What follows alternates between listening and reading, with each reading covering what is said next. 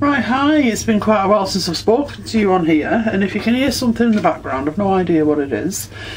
I just wanted to say that I'm doing something for class this morning, and it necessitated me getting all these samples out.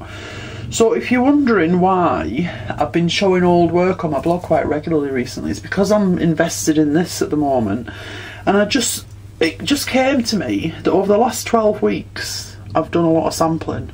So I just wanted to flick through these, okay. That one, this one. I'm hoping you can see them actually, properly. I don't know what that noise is. Try and stay awake. That one. That one. Some of them are unfinished, but they were always meant to be unfinished. There's a reason for that. So like that one is unfinished. This one's been pinned because of something that we're doing at the minute in class. This one needs damp stretched.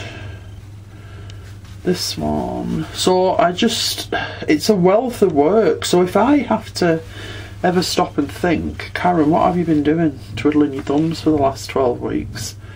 And if you can see anything over here on the left, I've got some builder's tools in here because I'm having some work done.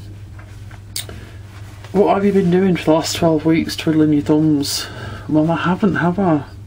I mean, I'm so pleased that I've achieved all this. And what's going to happen with all these is they're going to end up in fabric folders, and you'll get to see those as and when they happen. So that one, and there's another one that I can't show you because I'm working on it with class, and they have seen it, but they haven't seen it in its progressed state. So I hope you're all keeping well. I hope you're all, I know in the UK we're going to be out of lockdown pretty soon. I hope that's the same for all of you, whatever your situation is with regard to COVID. I understand, I'm empathetic, but just take care of yourselves, okay?